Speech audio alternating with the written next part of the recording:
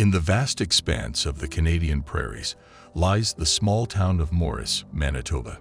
Nestled in the heart of this rural community are a team of dedicated farmers who spend their days tending to the land and working tirelessly to provide for their families and communities. Welcome back to our channel and episode 4 of Farming Sim Chronicles.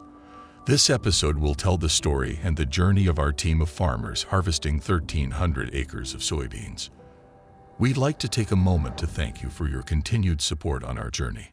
If you enjoy the content we bring you, please don't forget to like, subscribe, and comment. Your support means the world to us, and it helps us to continue bringing you these stories. As the summer sun rises over the horizon, the team sets out to begin their annual soybean harvest. The fields stretch out before them, a sea of golden brown as far as the eye can see. The weather is perfect, with clear blue skies and a few fluffy clouds lazily drifting by. The harvest begins with precision and efficiency.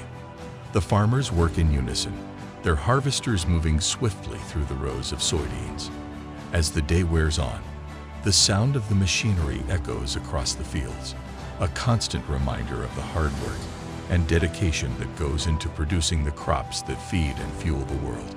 For days on end, the team works tirelessly, pushing through the long hours and the physical demands of the harvest. But despite the challenges, their spirits remain high.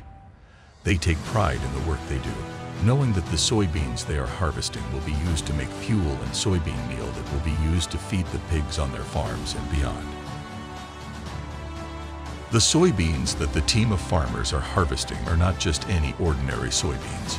These soybeans are specially bred to be high-yielding and disease-resistant, ensuring a bountiful harvest for the farmers.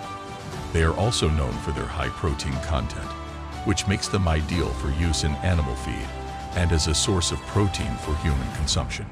Once the soybeans are harvested, they will be transported to the processing facility, where they will undergo several stages of cleaning, drying, and sorting before being packaged and sent off to be used in various products. A significant portion of the soybeans will be used to make soybean meal, which is a high-protein feed ingredient that is used to feed pigs, chickens, and other livestock.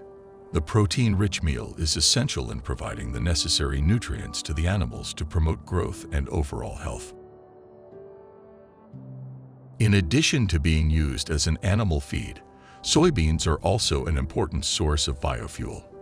The oil extracted from soybeans can be used to make biodiesel, a renewable fuel that can be used to power cars and trucks, reducing our dependence on fossil fuels and helping to combat climate change. So as the farmers bring in their harvest of soybeans, they know that their hard work will have a far-reaching impact, from providing a source of protein for livestock to helping to power our transportation and reduce our dependency on fossil fuels. And that is what makes the harvest season even more satisfying and meaningful for them. As the harvest draws to a close, the team takes a moment to consider the time and effort they invested in this crop. The harvest of 1,300 acres of soybeans was accomplished successfully after months of planning and arduous labor, but they never finished their work.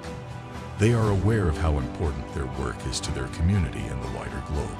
One soybean at a time, they take pride in being able to feed and power the entire world.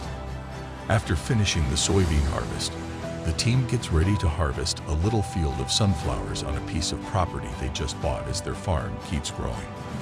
As the summer draws to a close and October draws near, the 1,500 acres of planted corn are almost ready to be harvested. Once again, thank you for watching, and don't forget to like, subscribe, and comment. The corn harvest will start in episode 5 when we return, so stay tuned.